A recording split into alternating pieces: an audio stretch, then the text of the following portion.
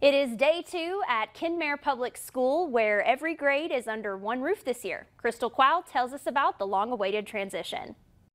Kenmare Elementary School was split. One building held preschoolers to second graders. The other housed third grade to high school. Preschool teacher Kara Kaiser says being in two buildings caused some issues. For example, they had to wait for administration to come to their building if there was a problem. Also, if the main building had an assembly, they had to take the bus to see it, or wait for the assembly to come to them. Sometimes they didn't get to see it at all. We made it work for so long that it just kind of felt like that's how it had to be. But it's nice that we're all up here. Elementary principal Keely Heidel says she drove back and forth at least once a day. In the past, I've had to wake up in the morning and try to figure out where I'm going to be.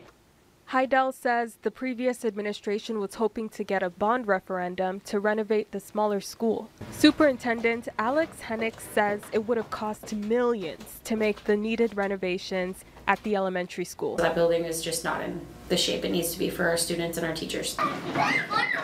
She says over the years, the number of students enrolled in the lower grades has declined, so they decided to make the move now. There was just always a disconnect, and gosh, it felt way different yesterday. Kaiser says having everyone in one place is easier. We're in the dynamic, and I just kind of feel like we're all one school as opposed to that school and this school. The music, PE, speech, and special ed teachers don't have to bounce back and forth anymore either.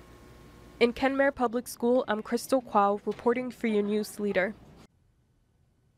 Kenmare administrators say they are going to demolish the elementary building and put in a playground at the current school.